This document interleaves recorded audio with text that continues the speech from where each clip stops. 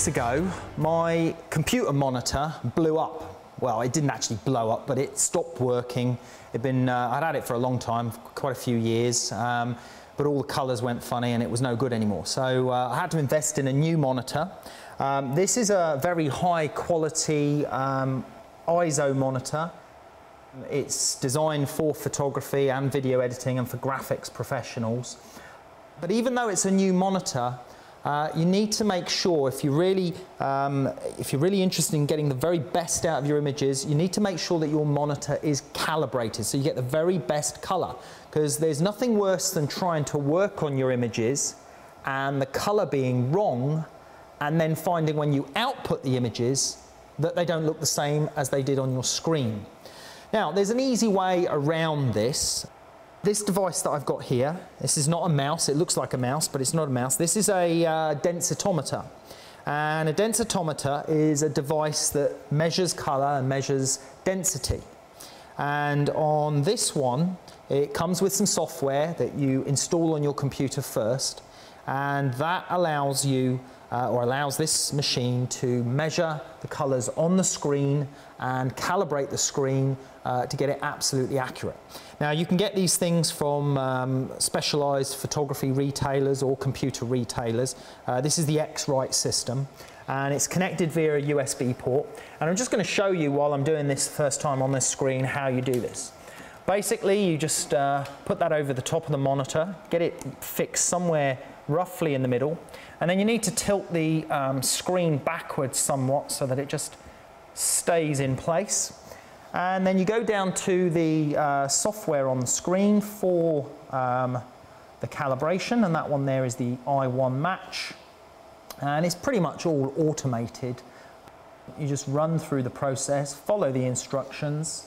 So I'm just going to click through there, advanced level, stage 2, and it's asking me what type of screen I've got. It's an LCD, and then it's asking me the gamma and the white balance. I know that the white balance on this monitor is 6500K, and I'm going to use a gamma of 2 as my choice of gamma. That's the contrast setting that is programmed in the screen. You can vary those on some screens.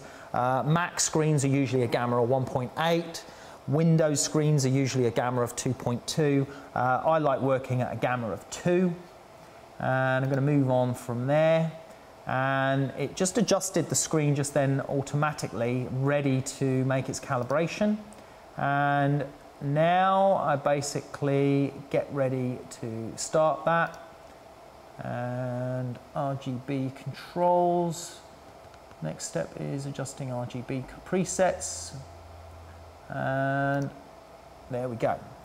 And now this is just going to take care of itself basically.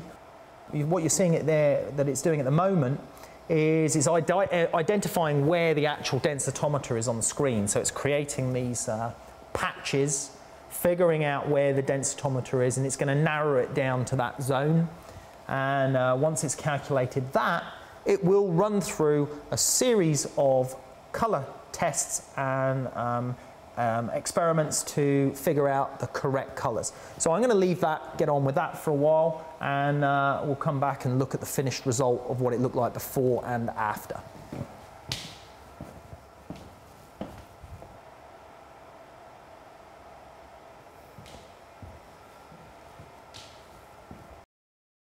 Okay, that looks like it's completed. So what it's done is it's created a color profile, which it saves in the computer's color profiles, and we can then select that profile as the one that we want to use in conjunction with this monitor.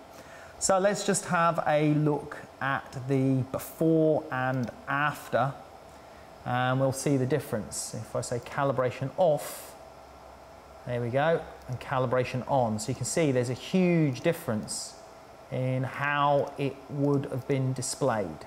And it's now set to activate a reminder for me to calibrate this every week. I've got it set on a weekly basis. Say finish calibration. That calibration profile has been created, and it's as simple as that. So a really easy way to make sure that your screen is at its optimum in terms of displaying the colours that you want to use to work on in photography and photography related software, making sure that your output is going to match as close as possible to your screen display.